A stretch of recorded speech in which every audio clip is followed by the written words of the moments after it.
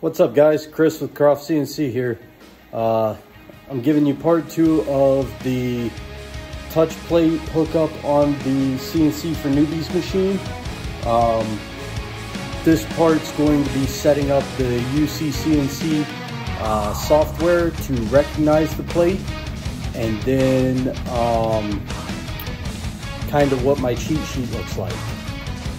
So here we've got the CNC for Newbies rack and pinion machine. The Triquetra touch plate. It's hooked up over here to this plug that I showed you how to wire in. And then there's the Gecko G540.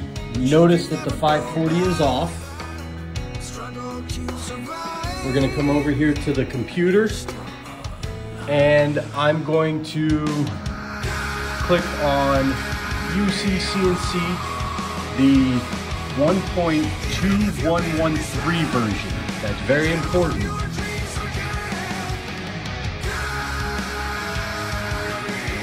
You'll notice that it has a black screen. Okay. All you have to do is go to Settings, go to Profiles, load the CNC for Newbies rack and pinion profile, click on it, load profile, and OK. And it will start loading for you. Now, if you want to, you can make a shortcut on the desktop. And there's my profile. Now, I already have my profile saved as a shortcut. And right there is what it looks like. So if I click on that, it'll open up. My Gecko is still off, but my UC100 is registered. Okay.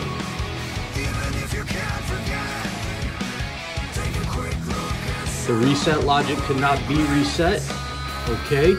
And the reason it can't be reset at the moment is because it's not getting the power from the Gecko. So we turn that on, and you hear the motors. The motors have their signature whine. Go over, reset, we're good. Okay, now at this point we can clear out all the MDI triggers, and we can home the machine. Okay, the machine is home. Now, if we want to, we can go to Tools and Pros. If you cannot find this screen, you will actually have to go to Configure, General Settings, Configure Plugins, scroll down to Probing, Show, Configure, Call Startup, and Enable.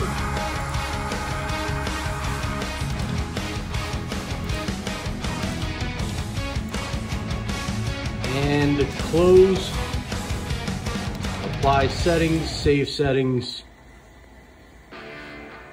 and you will have to close out, restart,